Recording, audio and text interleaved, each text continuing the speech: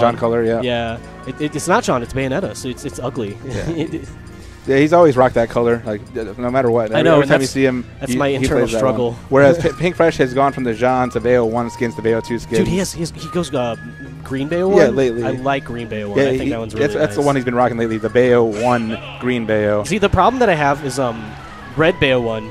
I think that's ugly because the spirals that she has are also dark red, and they're just like a different shade. You know, she's got this like mute like crimson on, and then she's got these deep like red specials. But like blue Bayonetta, oof, blue Bayonetta 1 Bayonetta. Oh, that's a nice that's one. a really good one. Yeah, so we're going to see the Bayo Ditto right now. Yeah. These guys go to the same school. I think they're both power ranked in their school. Yep. Tyroy being number 1. And I want to say Moniker's number 4 behind Wasabi and Sri. Yeah, I think, it's definitely behind Wasabi and Sri, so yeah, number 4. So Moniker calls himself a knee sword fighter main, but he's got to deal with these DLC matchups. I know he's not a fan of fighting Cloud, and he's probably fought Tyroy enough to think, hey, I'm just going to Ditto him because it's an even matchup, huh? Oh, he tried to witch time the bullet arts. All right, show me up air. Ooh, back air. Nice. Moniker just stepping in with a quick 39. Yeah, I mean, it's Bayonetta, so a quick 39 is a slow 39 on Bayo days. Oh, yeah. Is that all you got, though? And we're back in it. So, well, Moniker has that quick 39. Tyroy's got a 67. Turn back and try to avoid a punish on landing with that witch time, but Moniker's not going for it. Now Moniker's fishing really early. Yeah, 2 combo Tyro, and he's already at 104. It's just like... oh, boy. Forward throw. Oh, up throw. I can't even say how often he does his Ditto. I know he's actually fought Tweak in the Ditto and actually ended up losing the Tweak. But Tweak's Bayo is real. Yeah, because he plays with Captain Zack so much. Oh, yeah. That is not what he wanted to do, I don't think. Oh, he didn't pivot that up till... And now Moniker's got a chance to shine. We're just a minute into this, and Tyroy's just running like a steamroller over this one. Well, yeah, because we've had... Look at this. He's gotten like 4 grabs and 4 combo starters, but only 64%, whereas Tyroy's had like 4 grabs, and he's at 37 on his second stock. So it's like, look at this. Up throw into I'm going to chase you until you die. Yeah, these guys, back for the summer, we're going to definitely see them like every week. And Tyroy just so experienced in like multiple matchups to the point where I know he plays a lot online too, so he's very experienced in just like how far he can take his combos on what characters.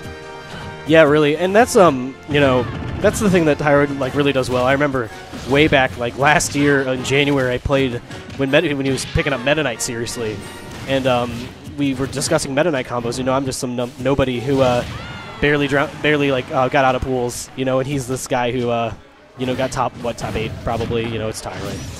And so he was just like, oh, yeah, I want to learn these combos. And I was like, oh, you want to learn combos from me? Like, he likes combos from everywhere. And I think that's the cool thing.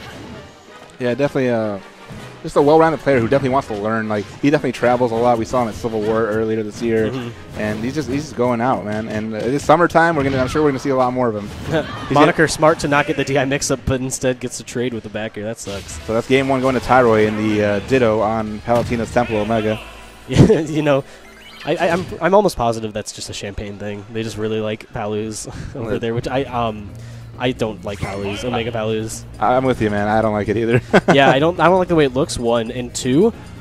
If you play Lucario, you get bonked. You get head bonked on that stage more often than usual. Yeah, so Lucario players shouldn't like it. And if you are a Lucario player and you somehow like it, then this is your warning. Go like to Omega Midgar.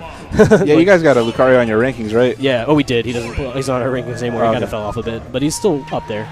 Well, he's still good at the game, but he just doesn't like go to tournaments. Oh, he goes to tournaments, but he hasn't gone to as many, and he's declined a little bit. You know, he's still good, but he's not PR yet or anymore. Yeah, this game, man, it's got all kinds of players that want all sorts of different things. And so now we've got the Moniker comfort pick, Corrin. I guess he's thinking, you know, Bayonetta has combos, and I might get one of those combos and then win. But you know what Corrin has?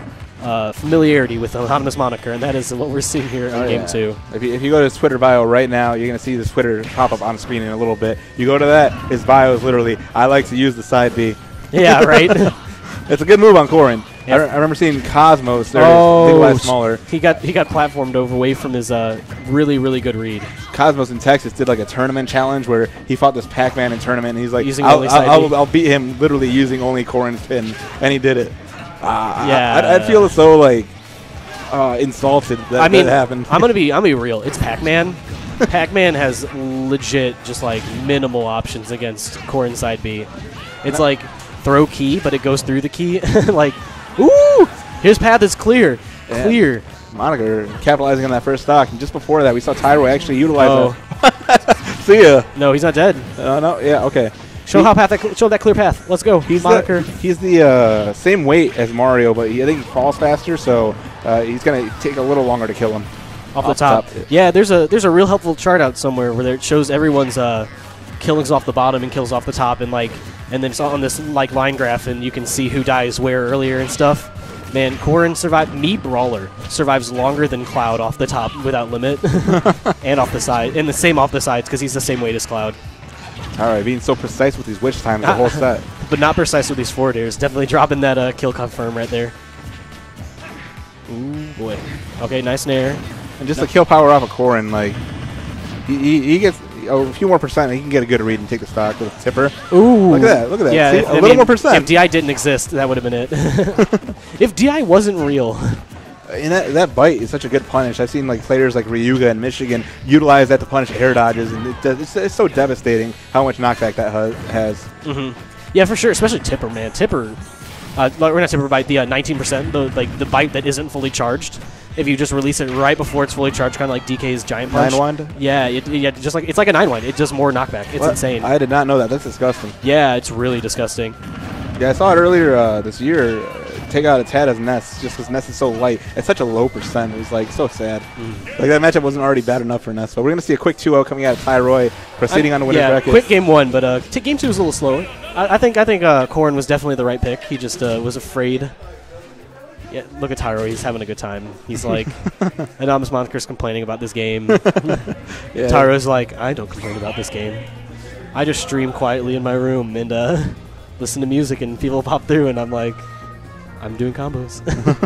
Yeah, Moniker, he loves the gag. He likes to joke. Just make jokes about like how he's like a Project M player, how he's a Mii Sword Fighter main.